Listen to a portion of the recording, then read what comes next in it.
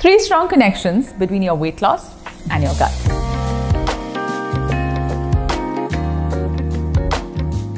We have more than 100 trillion gut bacteria living within us. Now, if I took all of your gut microbiome and put it on a weighing scale, it'll be anywhere close to 2 to 6 pounds. That's the weight of your brain. What you eat and how your gut responds to it has a direct impact on your immunity, your mood, your hormones, nutrient absorption, and of course your weight. Because everything related from your hunger cues to your digestion and your serotonin secretion, which basically decides how happy you are, comes from your gut. If you have stubborn weight or resistant metabolism, or basically you feel like you're trying too hard to lose weight and you get no results at all, here are 3 strong connections between an imbalanced gut microbiome and your slow weight loss. Understanding all of these connections will actually help you learn how to eat and what to do to take care of your gut so you can drop the weight for good. Number 1, specific gut bacteria are actually responsible for weight loss. Now, your gut bacteria interact with the food you choose to eat and multiply based on what you've eaten. So if you've eaten a whole lot of, wholesome foods, which are rich in vitamins and minerals and fiber, obviously you'll feed the good bacteria in your gut and then those will multiply. But if you've eaten a whole lot of junk, then the bacteria that don't serve you are going to multiply. There's strong research that people who struggle with obesity or the ones who find it very hard to lose weight don't have a very diverse gut microbiome. Now, a great example to understand this connection would be fiber. Our body is unable to digest fiber on its own, and it actually requires a specific bacteria to help digest it. One such fiber digesting gut bacteria is called Prevotella. And Prevotella shows a whole lot of weight loss properties. If you have enough Prevotella, you'll speed up the rate at which you actually lose weight. The best way to increase this weight loss promoting gut bacteria is to eat a whole lot of fiber-rich foods, of course.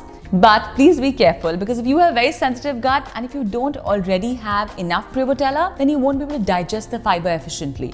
And then your gut condition can actually get worse. So a bowl of salad may not be the best option for you, but if you have a bowl of well-cooked veggies, take your greens, put them into desi ghee, add a little bit of ginger and garlic, that will definitely do the trick.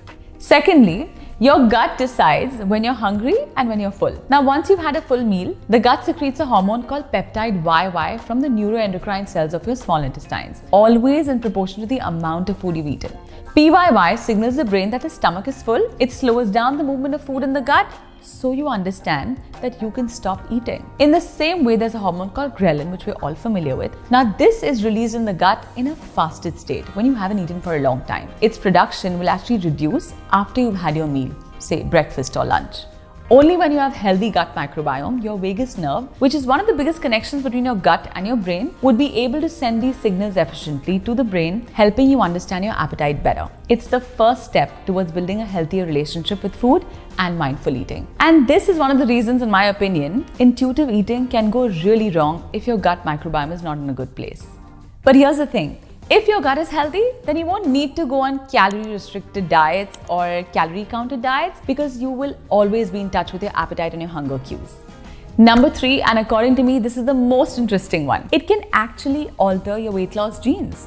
Now, when the gene called NLRP12 works properly, it expresses its protein in abundance, which has a beautiful anti-inflammatory effect. Now, this anti-inflammatory effect on the gut promotes the growth of good bacteria called lactospiraceae.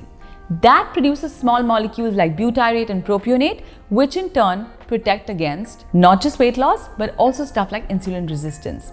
So what's important is that this gene NLRP12 is expressed properly, so we get the benefits of weight loss. Now, the expression of this gene can actually be down-regulated because of the pro-inflammatory cells circulating in the body. And the best way to reduce inflammation is obviously to eat a whole lot of anti-inflammatory foods in your diet. So if you think you've tried every rule in the book to lose weight, but you still don't get the results, then it might be connected to your gut microbiome. We have some of our clients who actually dropped 3 to 4 kgs in just 2 weeks of doing a 15-day gut cleanse program. It helps them heal faster, it improves their gut bacteria in the system, and also helps them with symptoms like stubborn weight, imbalanced hunger hormones, stuff like anxiety and mood swings also start to improve. Now, we have our next batch starting very soon. You can actually take the quiz and see if you're eligible for the cleanse.